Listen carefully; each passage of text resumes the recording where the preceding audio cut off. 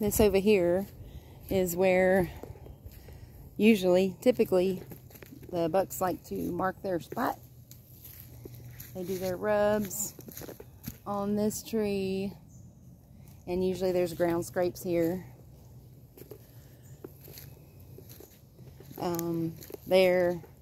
They had a ground scrape last year right here, and then you can actually see over here where they typically have a ground scrape.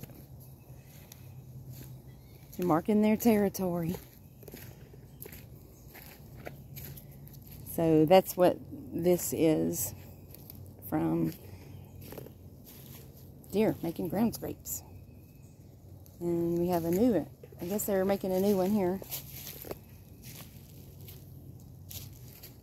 And they'll scrape the ground and then rub their antlers and their heads all over the leaves to get their scent in their area.